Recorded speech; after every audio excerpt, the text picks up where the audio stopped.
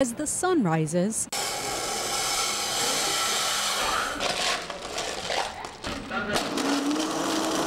the Java brews. But this is no ordinary coffee shop. No, this one caters to a different kind of crowd, and it takes a special kind of worker to handle the morning rush. Here, workers like 20-year-old Jorge Alberto make car calls, taking coffee orders. ¿Leche de azúcar? Leche de azúcar, por favor. Okay. Lante, dame un crema irlandesa grande con leche de azúcar.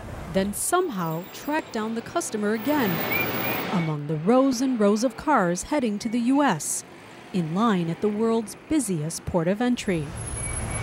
Sí, unos 10. ¿Dos pasteles? ¿Qué tienes? Chocolate, limón, manzana. ¿De manzana? ¿De manzana algo más? No, nada más. Ok. Y dame un pastel de manzana, How do you find the cars? Lo ubico por decir en qué línea va, qué número de línea va y qué carro lleva enfrente y qué carro lleva atrás. Every once in a while, Jorge Alberto has to think on his feet in English.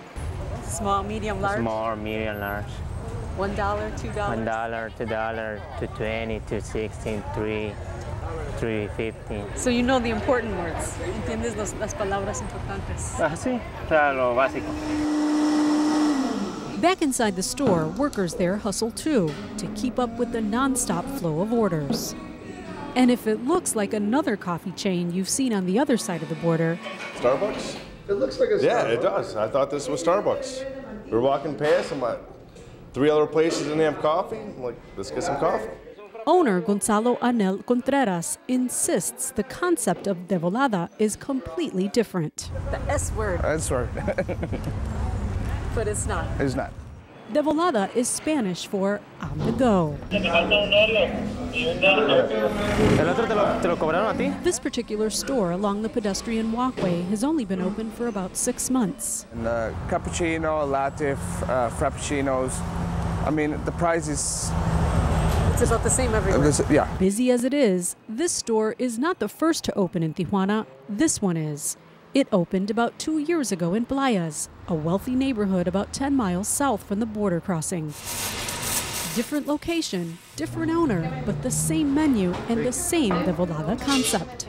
Owner Jose Padilla knows many of the customers by name, and that, he says, makes a difference. That's basically the Mexican way, you know, public relations, personal touch, and that's what we've been doing.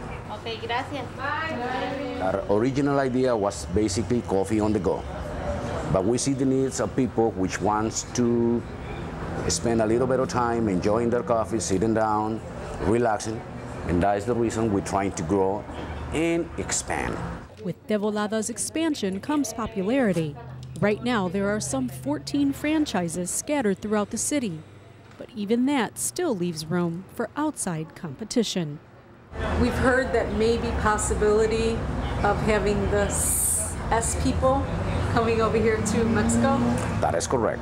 Is that a good thing for you or bad thing? Well, that will be good, so that way they know that we have the same things they do have up there in a better scale. You know, better quality, service, and personal attention to them.